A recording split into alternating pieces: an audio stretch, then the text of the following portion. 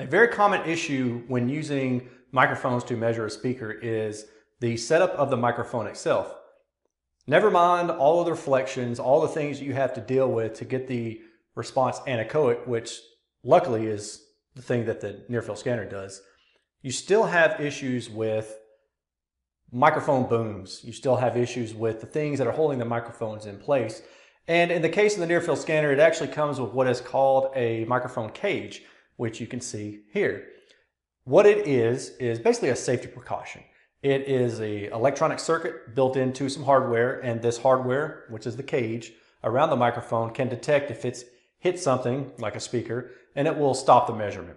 And that's a good thing, but it's really only useful when maybe you're setting a new speaker up for the first time, or you're learning how to test speakers. With this safety feature comes an issue, and that would be the comb filtering that would come from the microphone cage in the conical section, namely, back to the microphone. And I'm guessing, just based on this link, that it's probably going to create some comb filtering around 6K and above. But there's no way for me to know how big a deal is this cage, and is it something that should make me stop and not use the cage in the future? Because frankly, I'm already planning on not ever using the cage in my measurements, just because the fact that I know this cage is there leads me to believe that I'm going to have some non-accuracy in the data itself. Now, again, this is something that Klippel provides as a safety precaution, and the expectation is that when you actually complete the real measurements, that you wouldn't do so with the cage on. Ideally, what you're going to do is you're going to do a test run and make sure that everything is okay as far as the setup goes, and that would include the mounting cage or the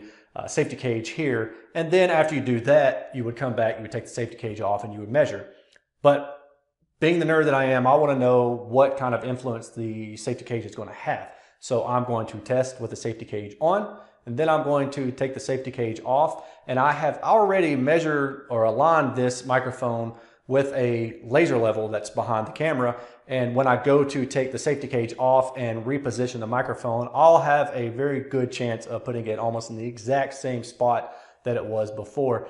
So that way it is as apples to apples as can be. It's not going to be like to the 100th of a millimeter, but it's going to be pretty darn close. So allow me to kick off the first measurement, and then I'll come back and take off this cage, and then I'll do the second measurement, and then we'll review the results. I forgot to mention the position of the microphone is placed in front of the concentric driver. And the reason I did that is because I'm expecting the frequency error to be higher in frequency, and therefore I placed it in front of the mid-range tweeter. I think actually this is probably a perfect candidate for a test like this, where you have instead of just a dedicated tweeter running down to 3 or 4 kilohertz or something, you've got basically one point source unit that covers the entire breadth of where I expect the comb filtering to be. But with that said, when we look at the response data, given that it's near field data and it's at the mid-range tweeter level in actual physical placement and not near the woofer, you will see a roll-off on the low end wherever the crossover is between the mid-range and the woofer. So just keep that in mind. Don't panic. That's not the actual response of this speaker. And with that said, I am going to kick off this run, and then we'll start doing the other stuff after that. Okay, now I'm going to start taking apart this microphone cage, and I'm going to just put the microphone where it is. I'm going to dim the light so I can see the laser level and make sure that I get this thing aligned as precisely as I possibly can.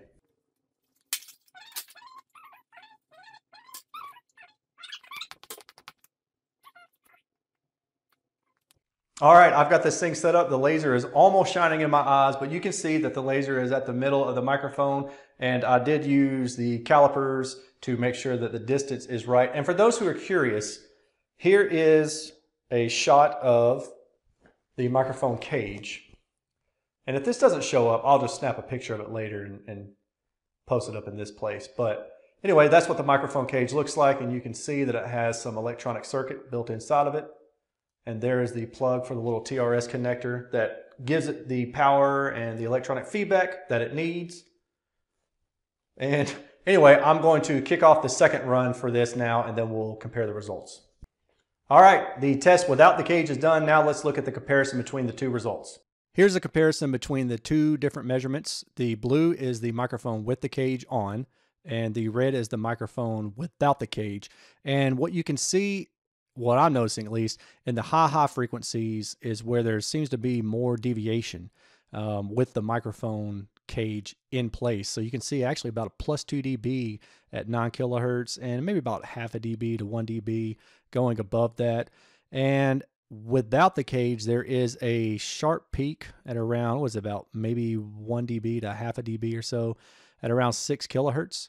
Not a deal breaker by any means, but the fact is that there is a measurable difference between these two, which leaves you to wonder which one makes more sense. Well, you don't want obstruction in front of the microphone, so naturally you would default to the situation without the cage being on the microphone. But at least now here you can kind of see some quantification for the various results.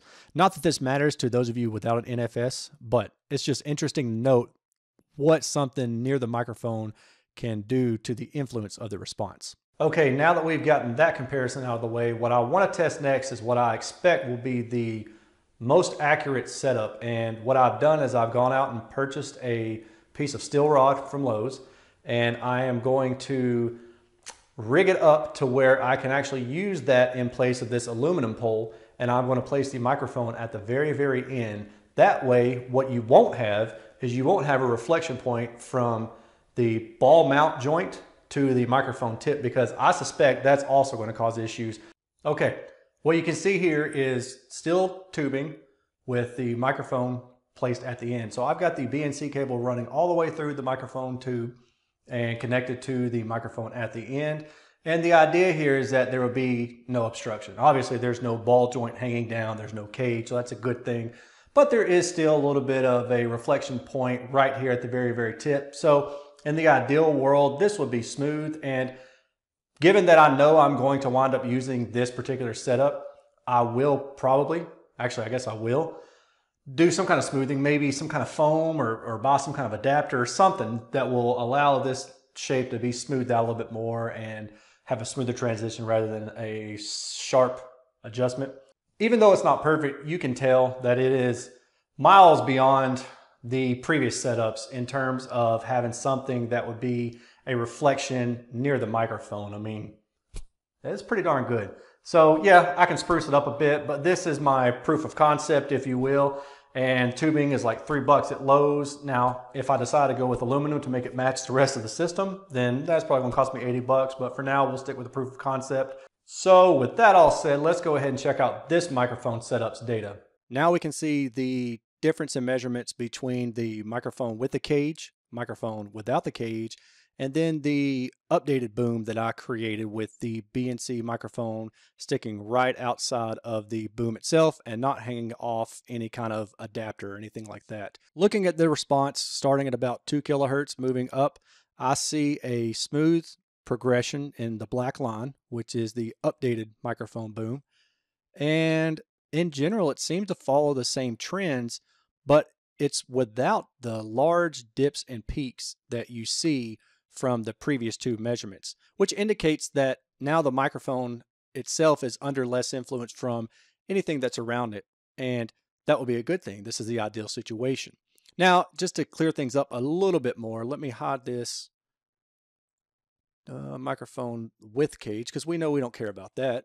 And let's just compare the two more ideal situations. So now let's look at just the microphone with the attachment, no cage, and then the microphone sticking out of the very end of the boom itself. And again, this makes things a little bit more clear, but you can see how the microphone sticking out of the boom end is more smooth. There's less variance in the high frequency response. So I would say overall that yes, what I expected to be the case is indeed the case.